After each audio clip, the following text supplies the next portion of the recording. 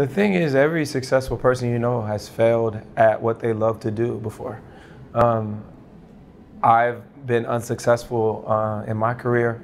You just didn't know about it because I wasn't famous yet, and I was trying to be famous. I was trying to get a record deal for 6 years, and I kept getting turned down. And any successful person you know, even though it seems like everything just happened for them, it usually was preceded by a bunch of failure, or at least a significant amount. But the great ones aren't the ones that don't fail. They're the ones that learn from their failure, and they keep going, and they're persistent, and they're tenacious. And for me, I was trying to get a record deal from '98 to 2004, and I got turned down by every major record label, including the one I'm signed to now.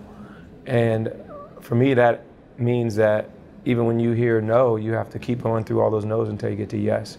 And with learning something new, I think it's the same principle. When I was younger, I didn't really know that you could just get better at things, because I think we're so used to the idea that you're talented at something and it's sort of fixed, you know?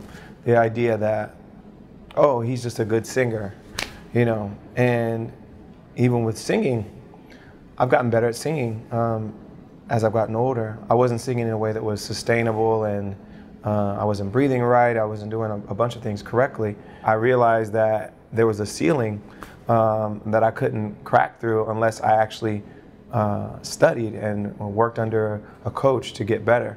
And this idea that things are just fixed is proven not to be the case.